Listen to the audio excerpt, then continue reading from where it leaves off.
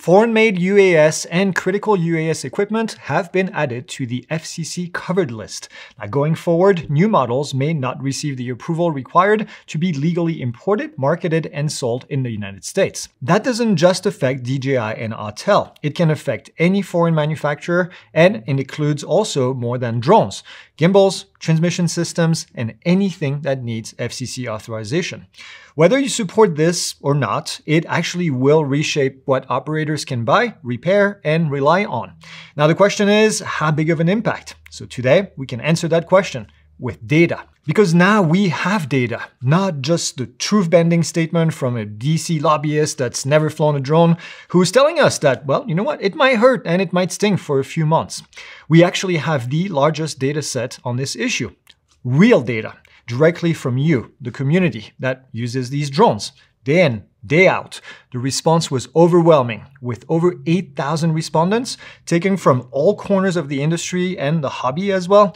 We can estimate industry-wide proportions with 99% confidence within about 1.4 to 2.5%. To put that in perspective, we had more respondents to this survey than the lobbying organization pushing for these restrictions has for members. Let that sink in. Now, this industry is strong. 450,000 remote pilots as we are recording this video, and a little over 1.2 million recreational pilots based on trust certificates that have been issued to date. 1.7 million people that are flying drones in the United States, and that's on the low end, I think. And I want to be clear here about something that's, I think, very important. It is absolutely possible to, 1, be against a ban or an interdiction of any kind of drones. 2, to enjoy your foreign drone and think that it's actually a great platform. And 3, to also wish that we had strong American drone manufacturers and strong manufacturing capabilities in general. None of these statements are mutually exclusive. You don't have to pick a camp. And yes, there are actually more than 1 or 2 US manufacturers that you hear about all the time in the news. And many of them that we don't hear about a lot are innovating and pushing the boundaries without actually trying to legislate. And no, this video is actually not about DJI and Autel. It's actually about the drones that people use, the drones that are available, the drones that may not be available anymore. It's about potentially losing the tool that over 97% of responders said that they own at least one model of. The tool that 90% of drone pilots said comprise at least half of their fleet. And a tool that 7 out of 10 drone pilots reported is the only brand that they currently use. And these are not just recreational pilots. We asked folks all the things that they do with their drones. And many of them did more than one thing. A third of all respondents fly recreationally. Half of them also operate a business under Part 107. And some of them do both. 30% use a drone as part of their job for their employer, including public safety. This is a very varied industry. We know this. We talk to people every single day about what they do with drones. And as expected, many, 43%, use their drones primarily for photography and for videography. We know that this is what made drones so popular. 15% use them for construction, inspections, mapping, and surveying. Almost the same amount, 13%, use them for public safety. These are your firefighters, your police officers, search and rescue team, and many others that are involved in life-saving activities. 11% use them for recreational purposes. That includes parents, grandparents that are helping their kids get involved with this hobby. And of course, drone pilots are also involved in real estate, utility and infrastructure inspections, agriculture, and even education. Like I said, a very diverse group of people. And the folks that are at risk here are not just the people that are getting started. Over a third have been doing this between 3 to 5 years. A third have been doing this for 3 to 5 years. 17% have done this for 6 to 8 years, and 20% more than 8 years. Only 8% have actually done this for less than a year. Those are the folks who build a business, who feed their family with it, and are about to, well, get hurt quite a bit. And we're not talking about just small businesses either. We have 2/3 that are sole proprietors. That's kind of expected. But also 15%, that's the second largest group represented here, work for organizations that have 50 employees or more.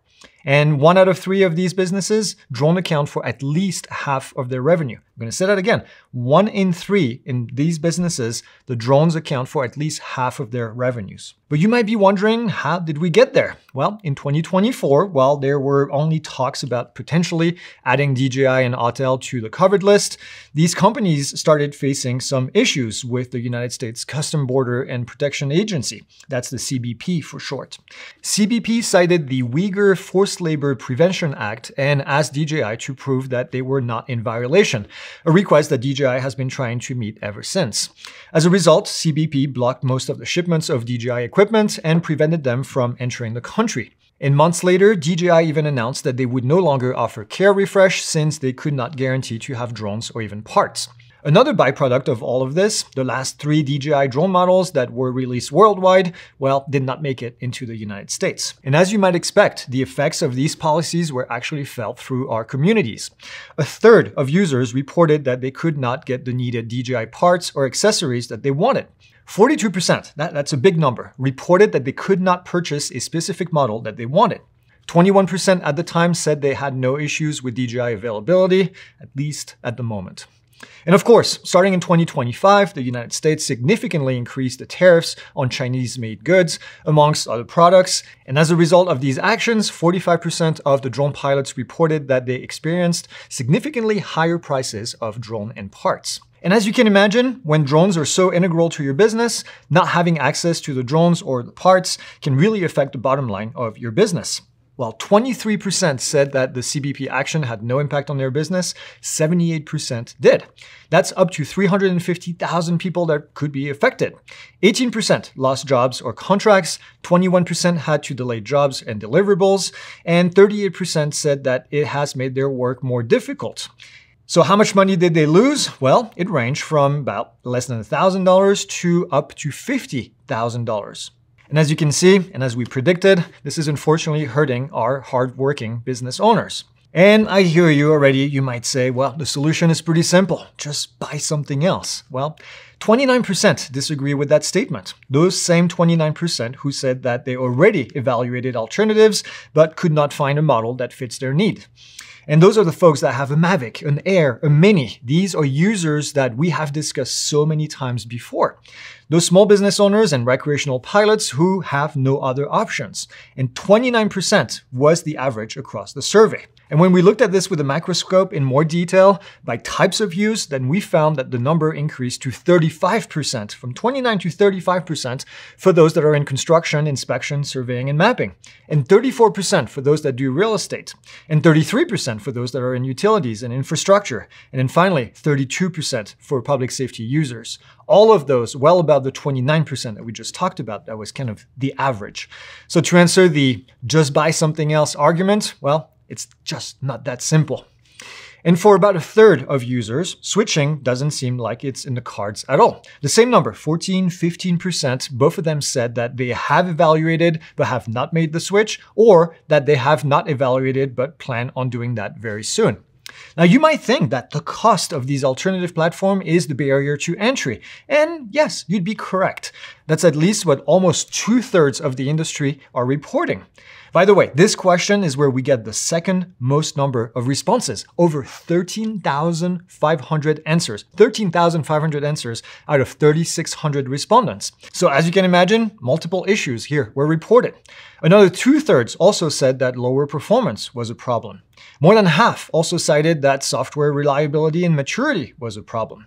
More than half also said that the features they depend on are just not there. Limited ecosystem was also cited by 39% of respondents as being a barrier to switching. And the rest of the issues were limited to local support and services, 21%, long wait to delivery and training time and training cost, both of those being 18%. Now, there's no doubt that we are entering a new era for the UAS industry. As of December 22nd of 2025, the United States announced that, well, the following.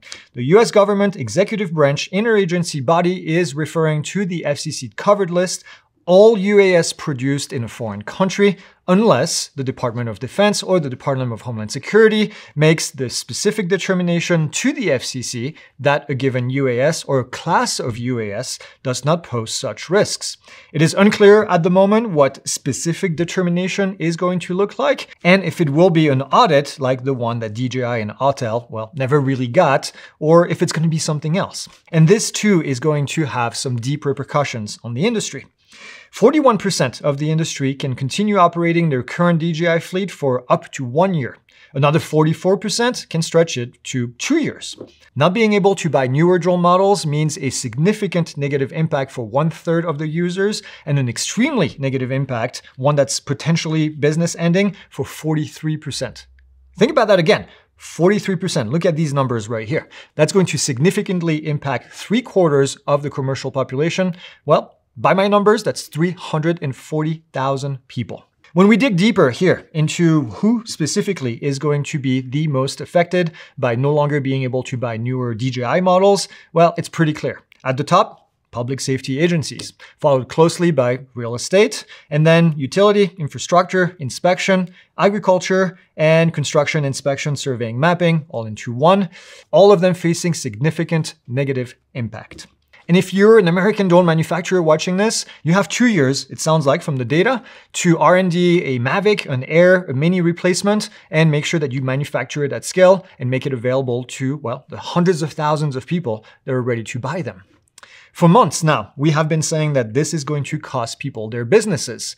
This is the most unfortunate "I told you so" because, well, 24% of the industry says that they will shut down their drone-related business if a DJI ban is implemented.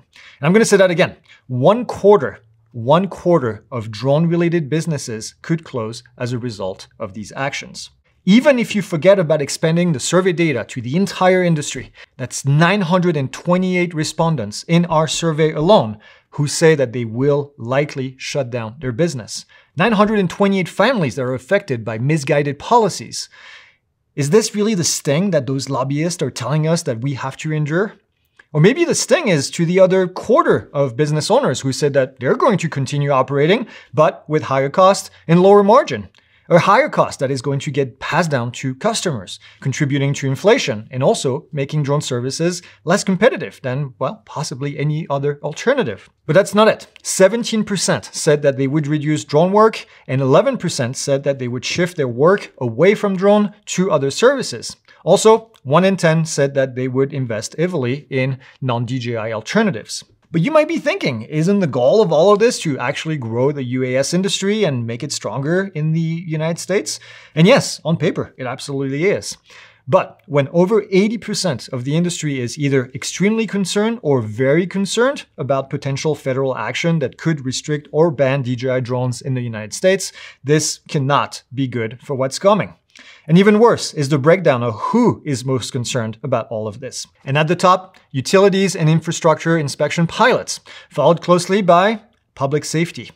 I don't need to remind you that these are the people who use drones every day to save lives. So this begs the question of whether a ban on future DJI products would slow people down from investing into drone technology, whether it's equipment, hiring, training, or really anything else.